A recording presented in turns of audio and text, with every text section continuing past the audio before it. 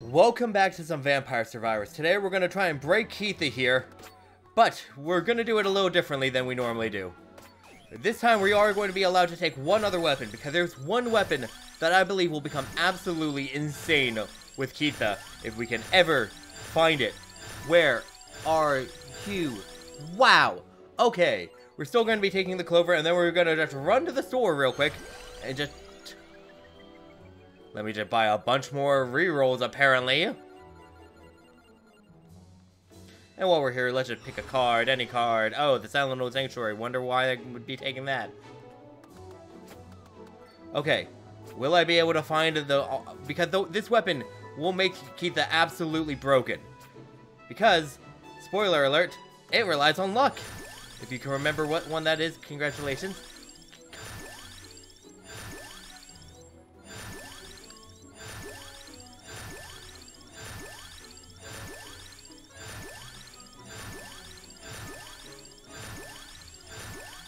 There we go. The 108 Bocce. It does damage depending on the difference between luck and curse. Hey, what's that? We start with plus 10% curse and plus 82% luck. And that number is going to increase one every level up. That's going to get pretty insane pretty quickly. And because of the fact that every level up we have Boogaloo of Illusion, the size of these things is going to become massive. So... if I could, I would have just not even had the bow. I don't think the bow is necessary for this character. They just need the 108 Bocce. So yeah, that's going to be the main idea. I mean, I'm going to evolve the bow because of the fact it requires the luck and the bracer. And I know that Bocce don't rely on speed, so that's why I'm not going to be taking, or duration, which is why I'm not going to be taking the other two things that increase those. However, I probably will take Wicked Season later on. Just to show, you know, just how crazy things can get. Alright, we now have the clover to its max level. We've got a luck of plus 141% right now. So these Bocce are going to just be hitting everything for so much damage. And just decimating them as we continuously make the range that they're hitting even bigger. Oh, also while giving ourselves more protection because of the fact they just spin around us. I've also included taking the crown, so we can level up more. The attract orb, so we can level up more. The spinach, so that we can do more damage, yes. And the candelabrador, so that, you know, we can make the range even bigger. I'm trying to figure out what the last one should be, because of the fact speed and duration and amount all don't affect the 108 Bocce. I'm thinking of probably the hollow heart or the wings, in all honesty, so I'll take it now. Alright, I've decided I'm actually going to take the attract orb. I figured cooldown is actually a good one because I was thinking about it. And if it doesn't distinctly mention that cooldown does not affect it, then cooldown probably does affect it, and probably makes the ball spin even faster, giving even more protection for us. And that's all that we need. Also, I was looking this up beforehand because of the fact I was curious. But, apparently the way the 108 Bocce work is, for every 1% difference between curse and luck, you get, essentially, a 1% damage modifier, capping out at 11 times, your damage being multiplied by 11 times when you have 1,000% difference. Obviously, I don't think we're gonna hit 1,000%, but an 11 times modifier for damage is gigantic. Like, oh my gosh. Because these things are doing a lot of damage when we only have, what, currently I think we're at like an additional, you know, multiplier. So it's basically doubling the attack, I believe, right now. Which, pretty good. Oh, okay, and that giant kill was great for us. We still want to get the empty tomb so we can reduce cooldown. Alright, finally we get the empty tomb. That took forever. Everything else has already gotten all the way up to their max level. But, that means we can also now take the Academy Badge, which will provide extra amount and revival, yeah, in exchange for growth. Not great. But, we'll be able to just constantly be improving the empty tomb, and around the 11-minute mark, we're going to get another Arcana, which, if I can, I believe I have enough rerolls, I'll be able to make sure I take Wicked Season, which will give us a lot more growth, meaning we can still keep leveling up at a great rate. Also, in case you can't see, the bow's gotten pretty good. We're just constantly firing off now. And that's not even our primary attack. Although, it can still evolve. Like, look at how quickly we are firing this thing. Okay. Now we do start have to leveling up the Academy badge. Yeah. Nobody's favorite, because we lower growth, but we're getting other benefits. Honestly, I don't know entirely how many revives you get if you have that, the tiramisu, and awake. You could get a lot of revives. Imagine that on, like, I forget what his name is. Maybe Croce, who can get a lot of revives as they play as well. Dang. You could get lots of XP. Yep, adds another revive. Yeah.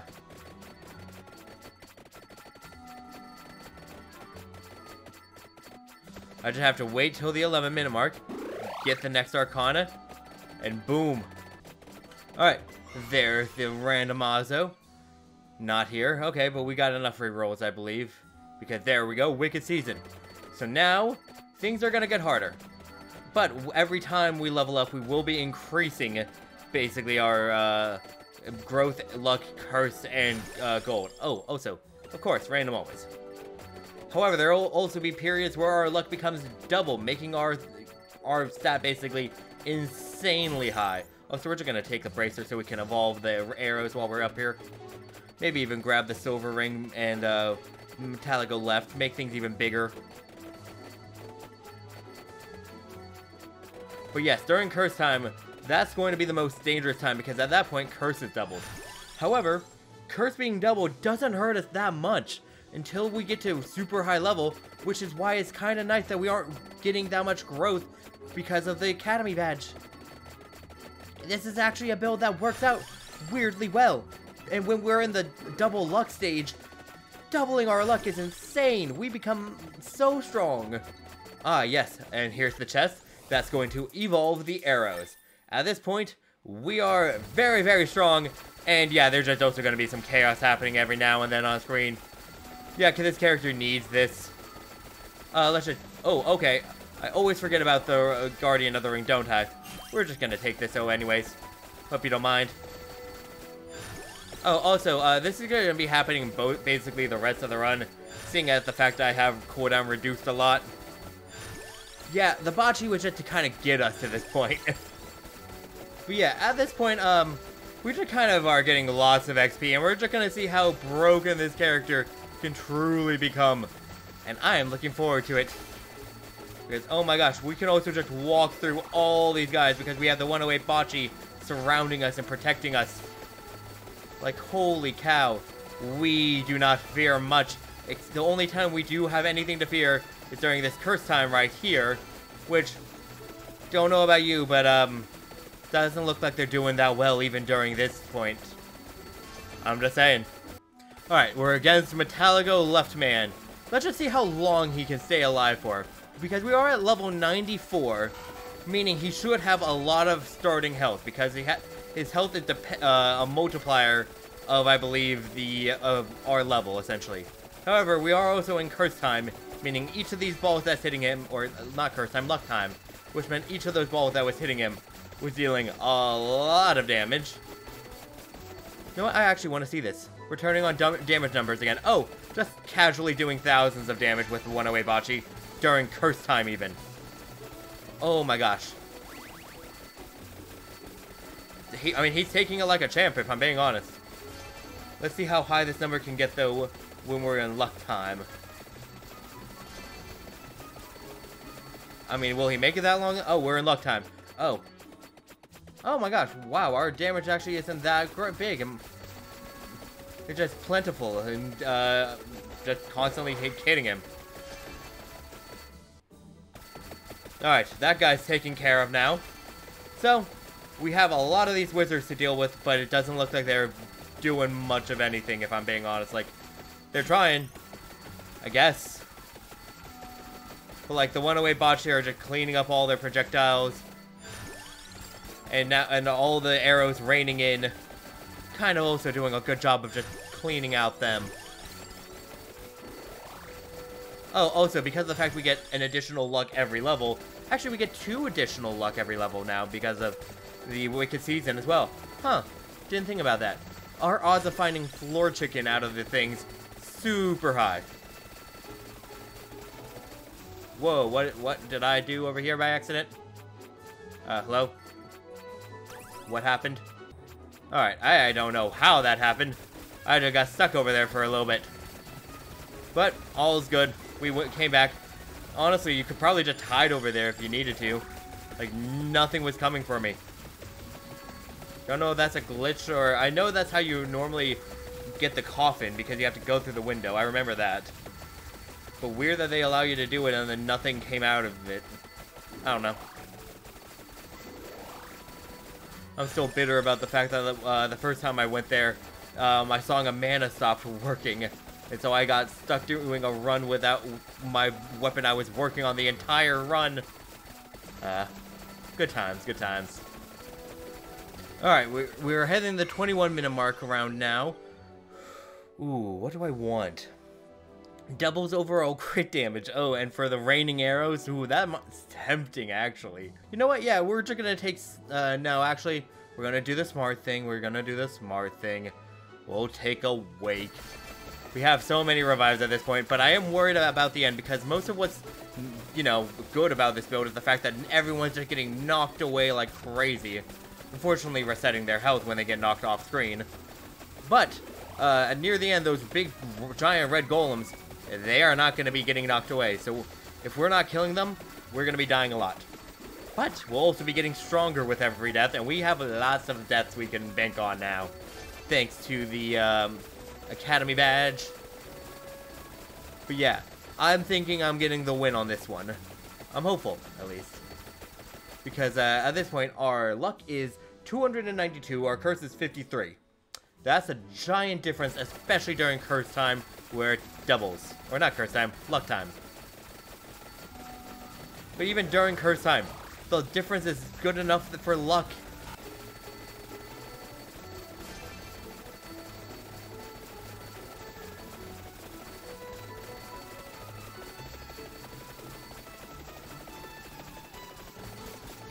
Oh, wow, okay. So we did just lose a life. Okay, I might have been overestimating this build just a tiny bit. But that's only during curse time. We're fine the other time. Hopefully. I mean, during luck time, we should be able to just decimate everyone that's in our way. Thankfully, that's when Crabman decided to show up. Oh my gosh, we're just getting so much XP as well. And as we just keep, if we just keep making sure we're near light fixtures, we'll be able to just constantly get our health back as well. Okay, but now we've hit the 25-minute mark, and oh my gosh, this Crabman is pretty big, but we're still doing pretty well, I feel like. I mean, we don't have the Water Reaper after us. The giant red golems are about to spawn in, but I think we're doing okay. But yes, I am enjoying trying to see what other kind of builds I can do. Okay, there's Water Reaper. For the other new characters, I'm trying to think of some, like, fun builds to do with Maruto. Besides just doing, like, a clone build. But let me know if you have any ideas. Also, let me know if you have any challenges down in the comments below. I will take on any and all comments left down there. I've got a couple on my backlog right now. There's all those red golems. Oh my gosh. Well, they definitely came out in full force. Okay, okay, okay. There we go. We just had to survive the curse time. Now we just gotta make sure we can find our way up to some more floor chicken. Thank you, luck time. Oh, and thank you, freeze. Honestly, that was clutch. But yes, also, while you're down in the comments below, maybe see if you're subscribed, it helps out the channel a lot. Oh, and also, answer today's question of the day. No Advanced War is about to come out, and so that made me think, like, I think my favorite genre of games are tactic games. Also, holy cow, during curse time they become hard to stop. But the question of the day is just, what's your favorite genre of video games? Tactic games are probably mine, but I'd love to hear what you guys say. Also, you know, maybe give the video a like, it helps out. Okay, we have 3 minutes left to survive. We've died, what, 2, 3 times? So that would have been all the awake ones. no idea how many revives we get from the stupid Academy badge, but I know it's at least 2.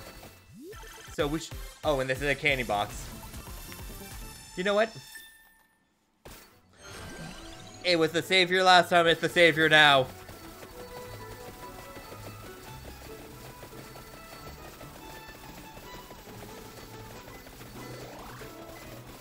Oh my gosh, maybe it really is just the savior all the time. Honestly, Laurel, you're so good. Why do I ever discount you? I don't think I actually do discount you. I just feel like it's cheap taking you sometimes. Okay. We can survive. We can survive. A lot is happening on the screen, but we can survive. We can live this last 2 minutes. Okay. Thank you, luck time. See, luck time, we can just decimate everything because the difference is so gigantic. Oh my god, that is a gigantic difference, actually. So we're at about 500% difference during luck time, making the 108 Bocce probably super strong. Oh my gosh. Unfortunately, what follows is going to be curse time in just a little bit, which, unfortunately, while the 108 Bocce are still strong, these guys become fast. Thankfully, we got the Laurel to keep us alive. And thankfully, we have all the luck so that we can, you know, keep finding floor chicken. Oh my gosh.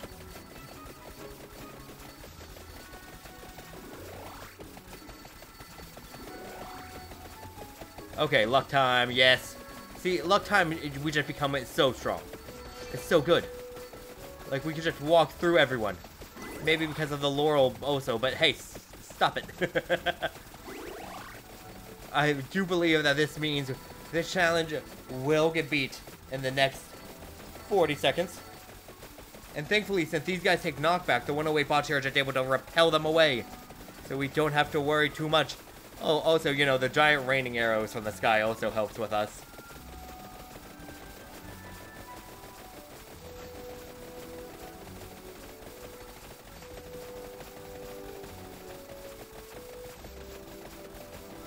Alright, we got 15 more seconds to go. Curse time happens. We just can walk through everyone. Oh, freezing. And that's a guaranteed win right there. There is absolutely nothing that can prevent us from winning now. However, we aren't going to kill the Reaper, obviously. But, thank you guys so much for watching.